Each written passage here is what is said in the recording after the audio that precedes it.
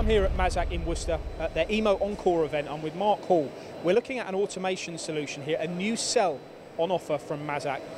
Mark, this is the Integrex i450H ST machine, but the actual cell here, well, tell us the name of this cell and tell us why you've introduced it. Yeah, this is a Mazak Autoflex cell, and really it's interesting for customers that manufacture a high mix of components but in small volumes, and they're looking to reduce their setup times and increase their productivity. Now, you were the initiators or the founders, should we say, of the multitasking technology many years ago. The addition of the automation to it, does that just take this to a next level? I mean, what problems are you solving by doing this? Well, firstly, the machine itself has been designed really so it's automation friendly from the ground up. So we've done lots of work, so it makes it easier to position a robot in front of the machine without interfering with the operator's position.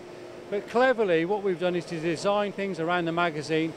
That means the operators still can work in a very easy fashion, so the ergonomics of the machine have also been enhanced. Well, this is what I was going to say, because looking at the previous Integrex, very ergonomic, very easy for the operator. You stand in front of it, your tool changer is just to your left, your spindles are right in front of you, your controls to the right. When you stick a robot in front of you, it gets in the way, doesn't it? So you've addressed that.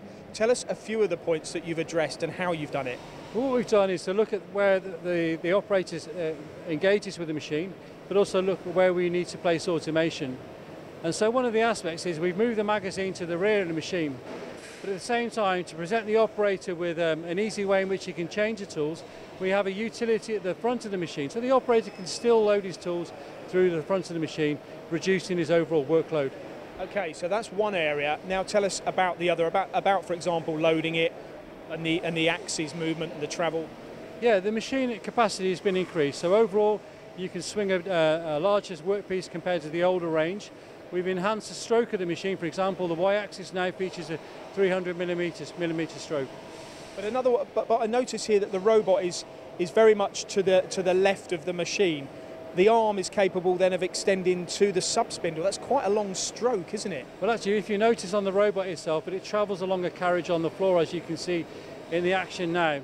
In front of the machine, we have 5 carts, and these 5 carts can be interchanged by the operator at any time. And the 5 carts the first one carries additional robot hands, up to 6 robot hands. The second one carries extra chuck jaws to complement the automatic jaw changer on the machine. The third one carries additional tools. Now, the additional tools can be oversized tools, for example, a gun drill up to 600 millimeters length, and then we have 2 stations for workpieces. And this machine here is configured to carry shaft loading workpieces, a longer shaft, and also then chuck workpieces. And is that a fixed amount of stations, or can you increase on that if you wanted to maybe have more parts, 3 or 4 more stations for components, for example? At the moment, with this design, it's configured with 5 stations, but there is flexibility with how we occupy those 5 stations.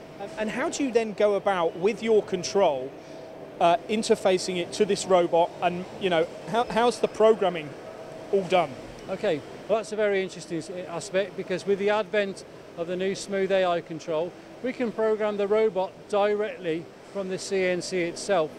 And we've combined some really interesting features. We have a robot cell controller and a robot teaching assistant, which makes it very much easier. So the robot cell controller really works in a different way into perhaps other robot controllers.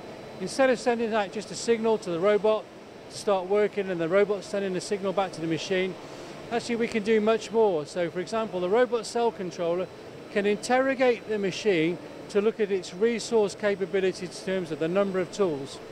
A really important factor, if you're changing between jobs and different workpieces, you need to make sure that you have the resources in terms of tooling. And this can all be identified with the robot cell controller. So we're really now taking automation to the next level with artificial intelligence, aren't we? I mean, Mark, in reality, who's going to be adopting all of this? What factories that you go into will benefit from what we have here? Well, there's a number. Well, what we've seen is really a trend for the number of workpieces in batches, the size to be reduced. So lots of customers have a really broad range of mix of components, and they machine those in sort of small batches, and they react to the market very quickly. So what this machine does is overcome the problem where that encounters setup time. So by having a machine that can change everything from the chuck jaws and the workpieces and the tooling, we can reduce the setup times and make it efficient to change between different components, even for short runs.